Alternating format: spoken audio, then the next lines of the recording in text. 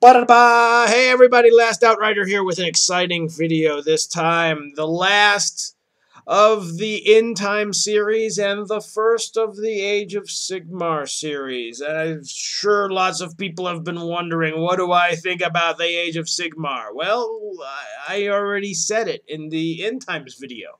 I think they're combining the Warhammer universe and the 40K universe into one game system so that you can do both. And lo and behold, I look at one game system. I mean, the big thing that they added was Space Marines or Sigmarines, or you know what I'm talking about. Now you've got 40K and Fantasy Battle, basically the same game. So what I think about Age of Sigmar is exactly what I said in my End Time videos. Back to the question, what is Azerheim?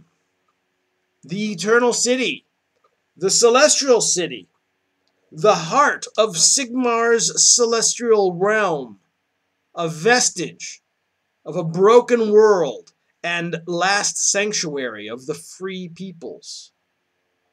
How came it to be this marvel amongst the stars? The vengeful sons of Azerheim, the gods of chaos, were triumphant. The doom they had brought upon the world consumed it, stripped it to its core, tore it from the firmament, and sent it spinning across the cosmic reaches of reality.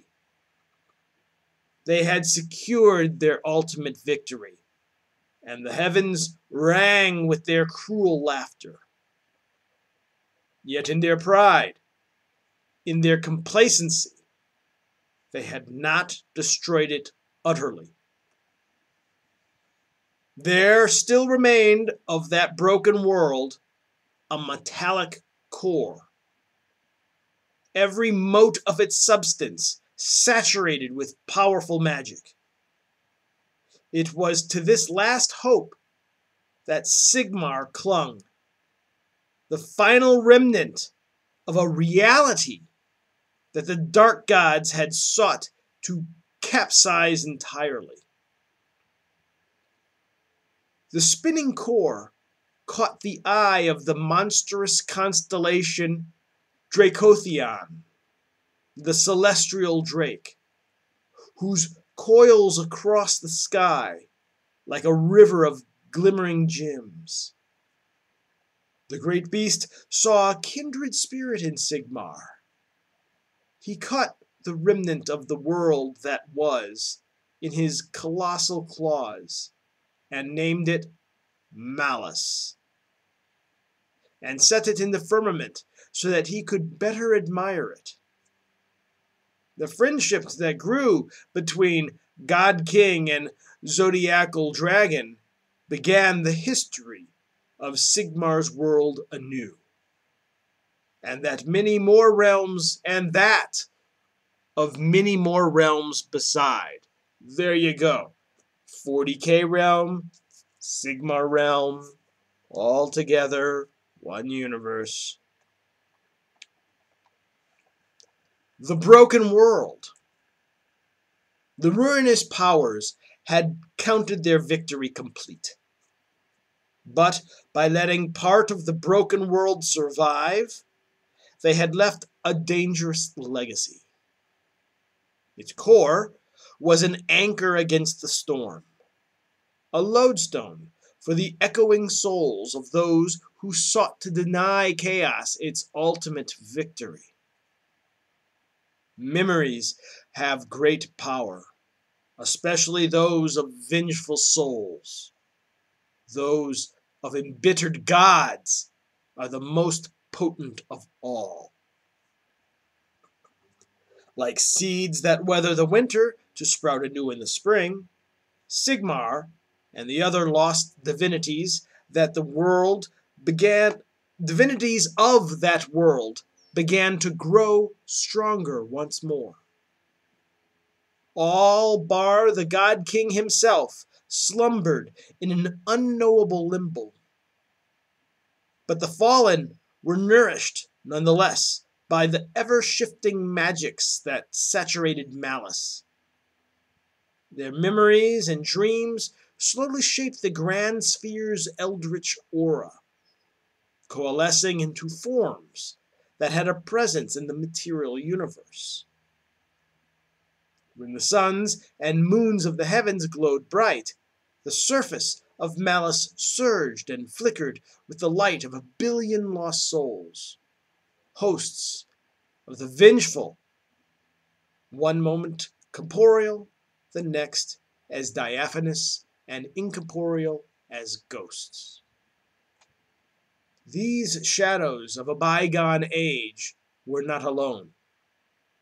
There remained those warriors and seers who had escaped the unbridled destruction of chaos, who had sheltered in the otherworldly heavens, passed into mirror dimensions, or been swallowed by the realm of chaos, only to fight their way back out. But for every soul that somehow clung to existence, there were thousands who were gone forever. In many ways, it was this grand outrage that gave the survivors a sense of purpose, a bitter need for vengeance, and a material form. The Great Founding. In his wanderings through the new realms shown to him by Dracothion, Sigmar won the awe and allegiance of these scattered peoples. He led the strongest of them in the great founding of Azir. They labored under the light of new suns and moons, unceasing in their determination to defy the fates. Slowly, incredibly, the city of Azerheim was raised upon the mountainous domain bathed in the strange light of malice. Its grandeur rose to eclipse that of the ancient cities of man, elf, and dwarf. Over long millennia, Azerheim became the stellar metropolis that now shines bright at the heart of Sigmar's celestial realm.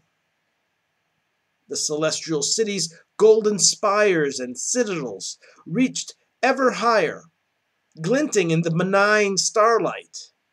Every iota of the old race's artifices was bent to its creation. Their ambitions and ancestral skills combining with those of refugees from other realms to form a domain fit for the God King himself. There you go. That is Azerheim. Wow. I mean, just look at that for a second and you hear it can be built by many realms. It's an interdimensional realm. Built by all of the races together, and even races we don't know. And even from even of other realms. But let's go on. The defiant few. The mortal people were given free rein to form nations within the star-spanning Azir. And many clung to lost cultures and traditions. Those who had long worshipped Sigmar gathered together into religious war tribes, wishing to do violence in his name. Dour Duradin labored to construct grand fortresses alongside exiled elf artisans and muscular human masons. All animosities put aside in the name of survival. That and the everlasting defiance of the Chaos Gods. Sigmar himself bent his own godly will to awakening malice, to taking its power whole, and to unifying his ever-growing peoples under the kingly sigil of Gal Moraz. Statues and monuments beyond counting were raised to his glory. Armies, once more, raised in his name. As generations came and went, Azerheim, the eternal city, became the fortress of the lost, the stronghold of the dispossessed, the pride of Sigmar's vengeful sons, the echo of that which had come before had grown not softer, but ever louder and more strident, until the clamor of warlike souls filled the heavens. Though some had been driven from their homelands, and others cast adrift on the tides of time, every one of them dreamed of taking their revenge upon the forces of chaos. So that's the realm of Azur. It's the realm of order. You could be from anywhere at any time, in any way, in any history, living next to each other. You could have Space Marines right there. It doesn't matter who you are. You're living in Sigmar's realm. That kind of is working to explain who the Emperor is now, obviously. For life is tenuous. A new history was stitched like a tapestry across the fabric of space, with entire civilizations rising and falling throughout the magical realms that Dracotheon had revealed to Sigmar. Wars were fought against the living and the dead, the monstrous and the cunning. Battle was joined across 1,000 sprawling continents as Sigmar's people matched their razored blades against the brute strength of Greenskin and Gargant, Ogar, and Trollgoth. These new realms were not short of horrors, and many of mankind's ancestral foes had fought their own ways back to reality, fighting for supremacy against even stranger denizens. For life is tenuous, no matter how vile. The gods of chaos, ever hungry to corrupt and to spoil, looked upon Sigmar's new reign as it spread across the mortal realms, and smiled. They sent forth their hordes once more to destroy, and for a long and torturous time, they were victorious.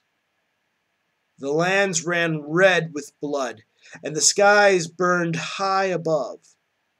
Wars beyond counting were waged on a monstrous, reality-spanning scale.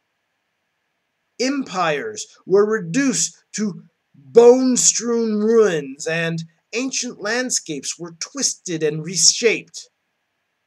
Few peoples survived the age of chaos and did not bow to the will of the dark gods. And of those, even fewer reached the safety of Sigmar's celestial realm. And yet, the shadows of a vengeance long awaited had not dissipated, but they clustered thicker and darker, building like thunderheads upon the horizon of those new realms. When that tempest broke, it would do so with a violence that mortal eyes had never seen.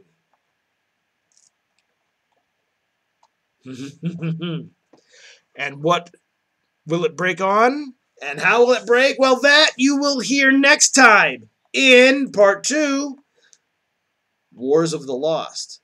Actually, no, you're not. I'm just going to do it right now. Psych! The Wars of the Lost. The wars between the free citizens of Azerheim and the monstrosities assailing the mortal realms have been waged with merciless fury. Only a few have survived to speak of them, and still these are spoken of in hushed whispers when the evening fires burn low. The veteran warriors show the horrific burns they sustained in the Magmadroth peaks, where the banners of 8 demon legions were raised over the bodies of the brave. Only the arrival of a stampede of lava beasts ridden by strange Duradin brought time enough for a few good men to escape. Apparently not women, though. Sorry, all the good women died.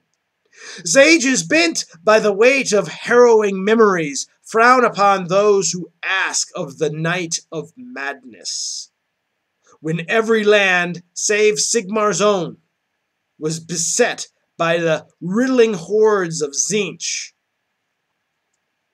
As the moons above blazed green-black with warp fire, steadfast allies turned upon each other, and even the mightiest cities tore themselves apart. All those old enough to wield a blade know of the Black Year, when the battle lust spilled from one realm to the next like a fever. Even those tribes and nations who wrested victory from the infected hordes were reduced to shriveled corpses within a matter of months, consumed from the inside out by their own bloodthirsty desires. There you go. And that is what Azerheim is. I know there's a lot of speculating and talking out there, but this right here I just read you is the fluff that describes the creation of the Age of Sigmar and the basically unification of the fantasy battle and Warhammer 40k realms into one continuous storyline. The storyline, which, as I said in the End Times videos, is the Eternal Champion series. I also said it in the Ahriman video. Ahriman is an Eternal Champion. They're going back to the forces of chaos and forces of order on equal sides. Now, what's interesting in fiction is that order is not always good. And chaos is not always evil. There are many books where order is the bad guy. A Wrinkle in Time is the first one that jumps into my mind. Order is not good. Anytime you have a book where you have some authoritarian state, some tyrannical, human rights violating whatever. Terminator. There you go. Terminator, the movie. Order is not good. The machines running everything. All those little chaotic humans, they need to just be quelled and stopped. Many stories look at order as bad. Chaos as good. And that's what I see here. So I'm going to be interested to see if they add that aspect to the Age of Sigmar. Is it still just going to be always chaos bad, always order good, or will they switch things around? Since we're talking about all the possibility of existence, it's possible. We'll see. Until next time, bye.